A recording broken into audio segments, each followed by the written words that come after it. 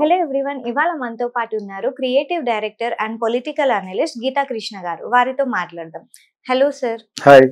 Sir, Jagan గారి పరిస్థితి ఎందుకు ఇలా దిగజారిపోయింది అని అంటారు? లైక్ దొంగే దొంగ అని అంటున్నట్లుందనే చందంలో కొన్ని వ్యాఖ్యలు వస్తున్నాయి. ఎందుకు అలా అంటున్నారు అందరు? ఇప్పుడు చాలా ఘోరంగా ఓటమిని చవి చూసిన ఒక లీడరు జగన్మోహన్ రెడ్డి కదా. సో అతను పరిపాలన చాలా బాగా చేస్తున్నాడేమో అని అనుకున్నట్టుగా మేమందరం కూడా ఒకప్పుడు సపోర్ట్ చేసాం యూట్యూబ్ ద్వారా. ఎందుకంటే ఆ పక్కన ఉన్న వాళ్ళు కూడా క్రిటిసైజ్ వాళ్ళు కూడా పెద్ద శ్రీమంతులు, వాళ్ళ శ్రీరంగనేతులు చెప్పేవాళ్ళు చెప్తే పెద్ద గొప్పవాళ్ళు ఏం కదా. చంద్రబాబు నాయుడు, పవన్ కళ్యాణ్ ఏదో వాగుతున్నారు, మీరేం చేస్తారో చెప్పకుండా చేసిన వాడి యొక్క బ్యాడ్ చెప్తున్నారు. కొంతకాలానికి నందిని పందంటే ఎలా నమ్మేసినట్టుగా మేము కూడా నమ్మేసాం. అదే కరెక్ట్ అన్నట్టుగా ప్రజలు కూడా నమ్మి అందులో నిజం కూడా 90% ఉండటం వలన ఇతను పరిపాలన చేయలేదు, అంతా అరాచకం చేశాడు. లెక్కర్ అంతా డిజిటల్ పేమెంట్ లేకుండా మొత్తం తోసేసుకున్నాడు, ఏదో బ్రాండ్లు పెట్టి అని చెప్పేసి. అది పెద్ద బ్రాండ్ అతను లెక్కర్ది, ఓకేనా. మిగతా అన్నీ కూడా వాళ్ళ మీద వీళ్ళ మీద వదిలేసి ఆ ఇటుకెళ్ళి కూర్చునేవాడటని. ఇది నాకు నిజంగా తెలియదు. తెలిసిన తర్వాత చాలా బాధపడ్డాను. ఎందుకురా మనం ఎప్పటి వరకు ఆయనకి మోరల్గా ఎందుకు సపోర్ట్ చేస్తాం అన్నట్టు కనిపించింది. చుట్టుపక్కల ఉన్న వాళ్ళందరూ కూడా నీచాత నీచమైన స్వభావం ఉన్నవాళ్ళు. ఎవరో ఆయన ఎవరో ఉంటాడు సజ్జల, ఇంకా అతను నమ్మిన వాళ్ళంతా కూడా బ్రాండెడ్ రోగ్స్. మరి నువ్వు అది తెలుసుకోకుండా నీకు ఏదో డబ్బు వచ్చేస్తుంది, నీకు నెక్స్ట్ ఎలక్షన్ సరిపడా వచ్చేస్తుందని రకరకాల పనులు చేశారు. ఓన్ బాబాయ్ని చంపేయడం, ఇటువంటి అన్నీ చేస్తే ఎవడు క్షమిస్తాడు? ఇలా అందరూ కూడా 1కి 10 సార్లు లౌడ్ స్పీకర్లో చెప్పేశారు పవన్ కళ్యాణ్ అండ్ చంద్రబాబు. చెప్పరు మరి నువ్వు డైరెక్ట్గా దొరికిపోతుంది. వాళ్ళకి ఆల్రెడీ తెలుసు, వాళ్ళు ఆ ఏరియా నుంచి వచ్చిన వాళ్ళు, ప్లస్ పాలిటిక్స్లో ఫుల్గా దిగిపోయిన వాళ్ళు. కాబట్టి మనం ఏసీ రూమ్లో కూర్చుని అవన్నీ చదివి వీళ్ళు ఊరికనే జగన్ని బ్లేమ్ చేస్తాను అన్నట్టుగా అప్పుడప్పుడు సపోర్ట్ చేసేవాళ్ళు. కానీ యాక్చువల్గా వాళ్ళే కరెక్ట్ అయినా కదా. వాళ్ళు కూడా చాలా శ్రీవర్షులు ఏం కాదు కదా. మీరు 6 ప్రామిసులు చేశారు, ఇప్పటివరకు ఎందుకు చేయలేదు? ఒకటే చేశారు. అది డైవర్ట్ చేయడానికి లడ్డు అన్నారు, దాన్ని డైవర్ట్ చేయడానికి సనాతన ధర్మం అన్నారు. ఇవన్నీ భారత ఇంకా చాలా ఉంటాయి. క్రిటిసైజ్ చేయాలనే మంచి ఉద్దేశంతో చేయాలంటే ఆ క్రిటిసైజ్ వెనకల్లా ప్రజలకు మంచి జరిగితే మటుకు మంచి అని మాట్లాడతాను నేను. చెడ్డది చెడ్డని చెప్తాను. గుడ్ బ్యాడ్ అండ్ అగ్లీ మాట్లాడేది ఎవరు? గీతాకృష్ణ. ఇక్కడ ఏంటంటే ఆ దొంగ అన్నట్టు సందర్భంలో ఎందుకు ఉండదు? అతను ఇప్పుడు ఏదో ఒకటి మాట్లాడకపోతే పార్టీ పడిపోతుంది. 11 మందిలో 2 పక్కన ఉన్నా కూడా మళ్ళీ క్యాడర్ని పెంచుకోవడానికి అతనికి 44% ఓటింగ్ ఉంది. ఇంకా డేరాలోనూ ఓడిపోయాడు అన్ని చోట్లను. అయినా కూడా అక్కడ కొంతమందికి పాత్ర ఇచ్చి ఇతని మీద నమ్మకం ఉన్న వాళ్ళు వచ్చిన వాళ్ళని పెట్టి వాళ్ళ ద్వారా రకరకాల అనిపిస్తున్నాడు. పక్కన చోట్ల జరుగుతుంది, ఇలా చోట్ల ఇలా జరుగుతుందని ఓ మీటింగ్ పెట్టి, ప్రెస్ మీట్ పెట్టి, ఓన్ పేపర్ కూడా ఉంది కాబట్టి వాళ్ళ ద్వారా అన్నీ చెప్పిస్తున్నాడు. చెప్పించుకుంటే ఎలా ఉంటాడు? ఇంకా నాకు పాలిటిక్స్ వద్దనుకుంటే ఊరుకోదు, ఇక్కడ జైల్లో పెడతారు. అతను డిఫెండ్ చేసుకుంటూ అక్కడ సెంటర్లో కూడా నేను ఏం చేసినా కూడా నేను ఒకవేళ రేపు పొద్దుట నాకు ఎక్కువ సీట్లు వచ్చినా కూడా మీకేస్తానని అలా లొంగిపోయి ఇన్ని చేస్తూ ఉంటాడు. అది వీళ్ళందరూ తెలుసు, చంద్రబాబు నాయుడు తెలుసు, జగన్ తెలుసు. వీటికంటా క్లోజ్ వెళ్ళిపోదాం అని చెప్పేసి పవన్ కళ్యాణ్ ఇంకొక అడుగు ముందుకేసి ఎక్కువ సీట్లు వచ్చినాయి కాబట్టి నేను మీకే జై అని చెప్పేసి సనాతన ధర్మం అంటాను, రేపొద్దు కాబట్టి రాముడు పాదాలు గోల్డ్ అంటాను, ఆ టైంలో అంటాడు. ఎంగంజీ అదేప్పుడు ఇంకా జై జై శ్రీరామ్ అని కూడా కూర్చోవచ్చు హనుమంతుడిలాగా. ఒకటి కాదు, యాక్టర్ కాబట్టి ఎన్నెన్నో వేషాలు వేయచ్చు. అంచేత వాళ్ళు వేసే వేషాలు అన్నిటి ముందు ఇతను తేలిపోతుంది. ఇతను ఏదో సీరియస్గా కూర్చొని మాట్లాడతారు కాదు. ఇతను దుర్మార్గమైన పాలన చేశాడు. తిరుపతి కోటలోకి వెళ్ళేటప్పుడు వాళ్ళు ఆవిడ ఇతను what kind of state is this, what kind of country is this ఎందుకంటారు? What kind of country is this? You hot నువ్వు నిజంగా దేవుడి మీద భక్తి ఉంటే అక్కడ ఇచ్చేయాలి, సతుకు పెట్టమని ఎందుకు పెట్టరు? దానికి ధీటుగా పవన్ కళ్యాణ్ కూతుర్ని అతను పెట్టాడా? తండ్రిగా పెట్టాడు కదా. ఒక కూతురు మామూలుగా ఎందుకు కాబట్టి రేణు కూతురు అమ్మాయి కూర్చుంది, ఆ పక్కన నవ్వుతూ కూర్చుంది కదా అమ్మాయి. రష్యన్ అది ఎప్పుడు చూసినా నవ్వుతాను ఉంది అమ్మాయి. పాపం ఎక్కడ సంతకం పెట్టకమంటే అక్కడ పెట్టింది. వాళ్ళ ఫాదర్ అక్కడ చిన్న పాప అమ్మాయి 13 years ఎంత అనుకుంటా. సో ఇవన్నీ పెట్టాడు. నీకేంటి డిక్లరేషన్ ఇవ్వడానికి? What is your problem? మీకు స్పెషల్గా మీరు అంతకుముందు అడగలేదు? అంతకుముందు మీ గవర్నమెంట్ ఉంది కాబట్టి, దానికి ముందు వైఎస్ రాజశేఖర్ ఉన్నాడు కాబట్టి వీళ్ళంతా పాపం చేశారు. వైఎస్ రాజశేఖర్ రెడ్డికి నేను వర్క్ చేసినా కూడా తర్వాత తెలుసుకున్న విషయం చాలా చాలా గౌరవమైంది. ఆ 7 కొండల్లో 2 కొండలు అలా బ్రాహ్మణ్ కన్వర్టెడ్ అల్లుడు ఉన్నాడు కదా, అతను అనిల్ కుమార్ అని, అతనికి హాస్పిటల్ కానీ ఇంకొక దానికని ఇచ్చాడు. What is this? ఎంత తరతరాల నుంచి తిరుపతి 7 కొండలు అని చెప్పేసి వస్తుంటే అందుకనే ఆయన పోయాడు. రాజశేఖర రెడ్డి గారు పోవడం కారణం నువ్వు ఇలా పోతావని కూడా చంద్రబాబు నాయుడు అసెంబ్లీలో అన్నాడు. అక్కడ టచ్ చేస్తున్నావు పోతామని వెతుక్కుంటే దొరుకుద్ది. అసెంబ్లీలో అని అంటూ నేను చూశాను. అదేంటే సో అటువంటి విపత్తు ఆయనకి జరిగింది. వెళ్తూ రక్తాలు కారేటట్టుగా అది బాంబు వెళ్ళింది కదా, బతికేదంటే ఏదో కొంచెం కర్మ సిద్ధాంతంలో కొంచెం మిగిలింది అతనికి. సరే చంద్రబాబు నాయుడు ఎవడు తప్పించుకోలేడు. వెంకటేశ్వర స్వామికి దెబ్బేసినట్టు అందరూ వచ్చేస్తారు లైన్లోకి. నెక్స్ట్ అయిపోయింది నూనెలోను ఆ టైప్లో ఉంటుంది అనమాట. అర్థమైంది ఇప్పుడు.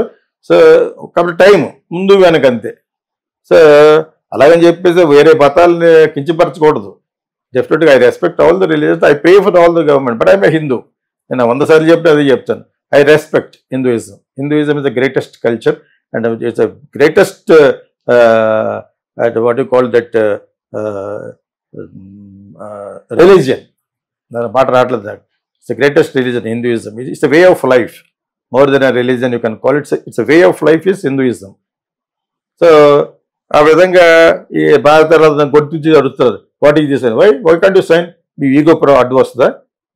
Okay, I don't mind. Venkateswara స్వామి చూడడానికి నేను సంతకం పెడితే నీకు వచ్చి బ్యాడ్ నేమ్ కంటే ఎటువంటి దొంగ అనే పేరు కంటే మంచి పేరు వచ్చి ఉండేది.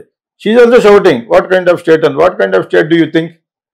You think this that temple is a Christian church?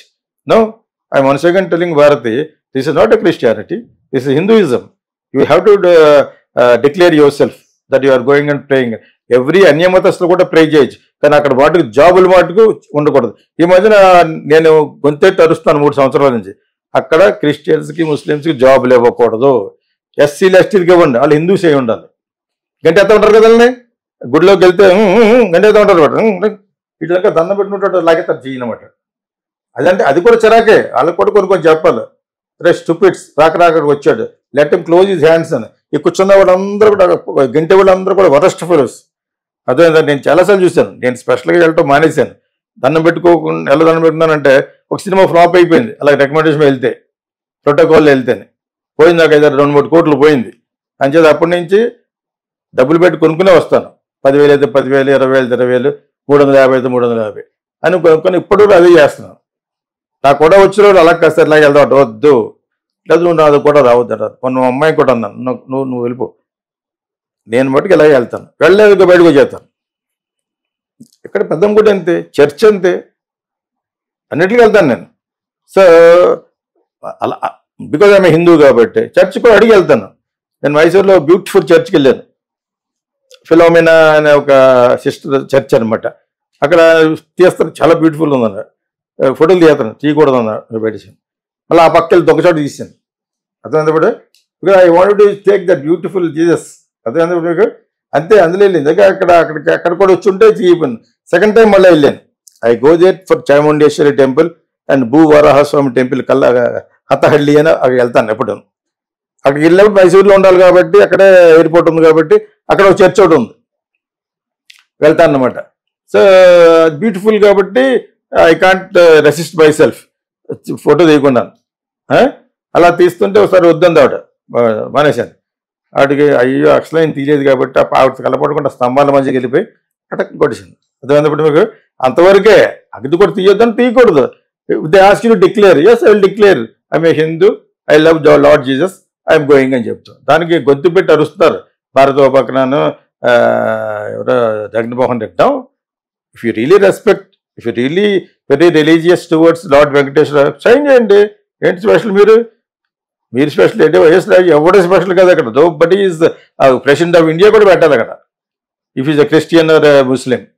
So ఇది ఇటువంటి దాంట్లో ఒక్కొక్కసారి వీళ్ళ తరపున కూడాను జగన్ ఖాళీ గోటికి మోడదు. ఇప్పుడు హోమ్ మినిస్టర్, ఇప్పుడు ఆవిడ ఏమైనా బాధ పెట్టాడు చేశాడు, కానీ ఎంత కేవలంగా మాట్లాడతాడు. తమిళ్లో కేవలం అంటే చాలా చీప్ అని లెక్క. ఆడు ఈడు అని మాట్లాడుతుంది అనమాట. ఆవిడ కూడా నేను చెప్తున్నాను, maintain some protocol, maintain some decency. పెట్టుతున్నదో వరదలుగా ఏమైనా డబ్బులు ఇచ్చాడు అంటే, ఎక్కడ ఇచ్చాడు, 7 సైడ్లే ఆ టైంలో మాట్లాడుతుంది. అంతకుముందు ఎప్పుడో ఉదు ఇచ్చింది, ఇంతవరకు అకౌంట్ లేదు అంటుంది. సో వీళ్ళ తరపున పొరపాట్లు ఉన్నాయి, కాకపోతే వీళ్ళు గవర్నమెంట్లో ఉన్నారు కాబట్టి ఆ పొరపాట్లు ఎవరైనా ఎత్తి చూపించేవారు స్ట్రాంగ్గా ఉండాలి. Jagan is no more strong, ఈ జస్ట్ మ్యాన్ ఆఫ్ 11 ఎమ్మెల్యేస్, వాళ్ళు కూడా రావట్లేదు మీటింగ్కి. అంచేత ఇది కర్మ సిద్ధాంతం. అది నువ్వు ఒకప్పుడు సరిగ్గా పరిపాలించలేదు కాబట్టి, నాశనం చేసావు కాబట్టి నువ్వు అనుభవించాలి అంతే. అండ్ అట్ ద సేమ్ అమ్మాయి అలా మాడుతుంది, ఆ అమ్మాయి అనుభవిస్తుంది. అదే అనితనే అమ్మాయి home minister, she is very cheap lady లాగా అనిపిస్తుంది. ఫస్ట్లో నేను ఆవిడ సపోర్ట్ చేశాను. నా టేకింగ్ బ్యాక్ మై వర్డ్స్. ఆడు వీడియో ఏంటి, నిన్ను దరిద్రమైన భాషలో మాట్లాడే నిమిషం పట్టదు సోషల్ మీడియాలో. కానీ ఎందుకు మాట్లాడరు, ఏదో హోమ్ మినిస్టర్ ఇచ్చాడు కాబట్టి చంద్రబాబు నాయుడు మాట్లాడరు. Hold your tongue, don't talk like that. Is next chief minister. So ఆడు వీడు ఏడు చెడ్లే ఆ టైంలో మాడుతుంది. నీ యొక్క స్టేజ్ అది. నువ్వు అటువంటి స్టేజ్ నుంచి వచ్చావు కాబట్టి నువ్వు అలా మాడుతున్నావు నేను అనుకున్నాను. పాత్రలు అలా వాళ్ళు వీళ్ళ పొరపాటు చేస్తారు. అతను ఎక్కువ ఎందుకు అనిపిస్తున్నాడంటే అతను ఎవడు చేసిన పాపం వాడు అనిపించే తప్ప దాన్ని అంటారు కదా, ఆ టైంలో అతను అనిపిస్తున్నాడు. Nobody can escape, nobody can escape కర్మ. ఐ సే కర్మ is God. Many people say కర్మ is bitch, but I still సే కర్మ is God. There is no God in church, there is no God in temple, there is no God in mosque, they are all karmas. కర్మ ఎదురుకుంటే వెళ్ళి నేను తప్పు చేయలేదు, నాకు ₹1,00,00,000 అంటే నవ్వుకుంటూ ఉంటాడు లోపల.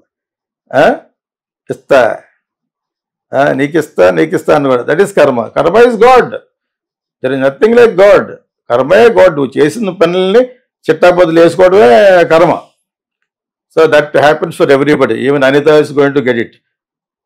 అతను ఆమె మామూలుగా ఉన్నప్పుడు ఏమన్నా బాధ పెట్టి ఉండొచ్చు, అయినా కూడా నువ్వు డీసెంట్గా ఉండటంలో ఉన్న ఆ గొప్పతనం నీకు తెలియదు. ఇంకా ఆడు ఈడు అని మాట్లాడుతుంది.